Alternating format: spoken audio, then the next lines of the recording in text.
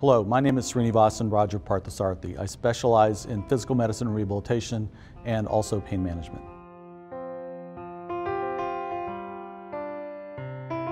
I chose to go into healthcare because I really enjoy helping people. And health is something that everyone takes for granted. We don't think about our health until we become sick. And that's when we're one of the most vulnerable times. So it's really an honor to help someone through that process to try to get back to their life.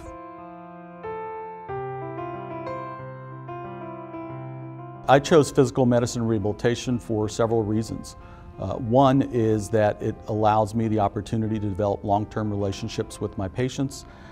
Patients with various neurological and orthopedic injuries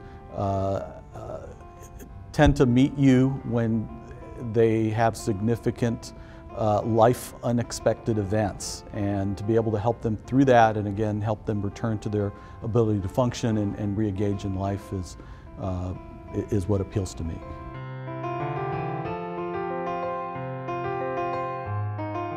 One of my passions that kind of connects professionally to what I do is I'm also on the board of Lone Star Paralysis Foundation, which was founded by Doug English, I think 38 or 39 years ago, I've lost track.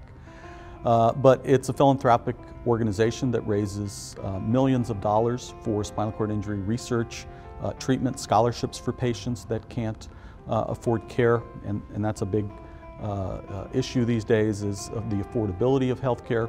So it's really nice to be able to work with such an organization that's very forward-thinking and able to support not only future as it relates to care and research, but also our local community and giving back to the community and helping to develop excellence in medical care in Austin.